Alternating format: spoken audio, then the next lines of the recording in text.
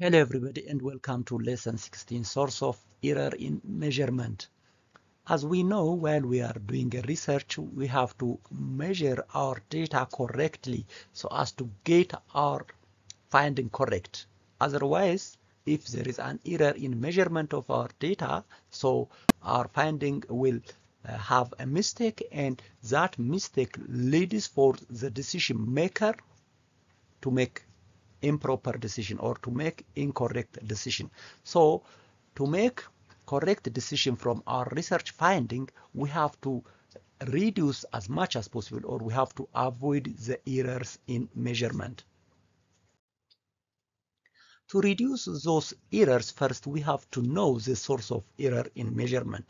There are four sources of error in measurement. The first one is the respondent, the situations, the measurer, and the instrument.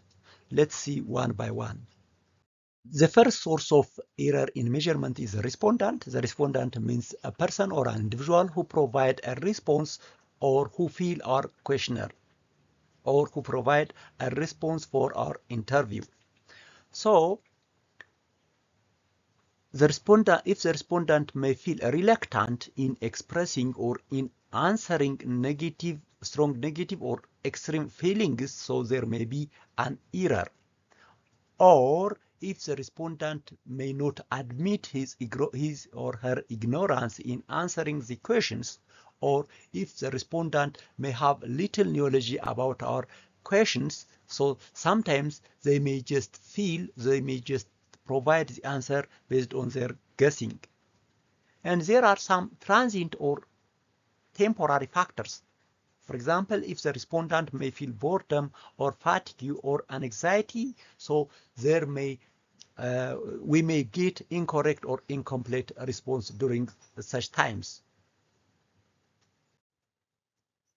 And the second source of error in measurement is the situations. The situation means the environment or the conditions or the circumstance around the respondent. So this may be the source of errors. For example, if the conditions which places a strain on the interview, or if there is an issue of anonymity or privacy issue, or we can say if there is in general uncomfortable situation found in the around the respondents.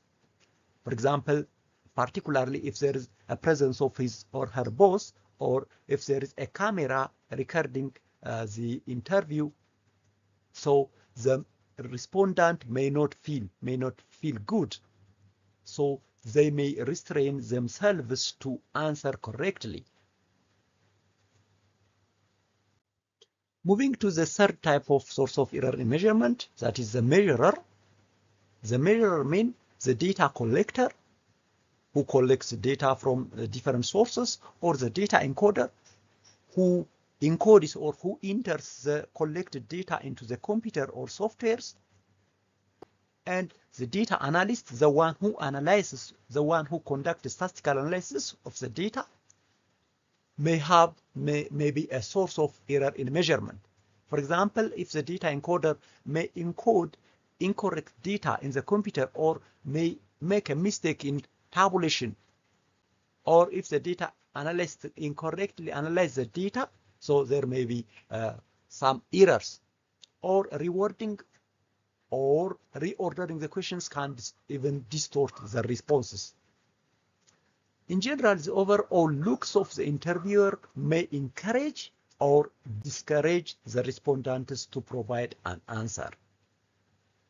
Moving to the last type of source of error in measurement is the instrument. So using defective measuring instrument or questionnaires can be a source, or using complex words or poor printing of the questionnaires, or omissions of the response choices. For example, if our questions are multiple choice and if we omit the choices, so there may be an error in data collections.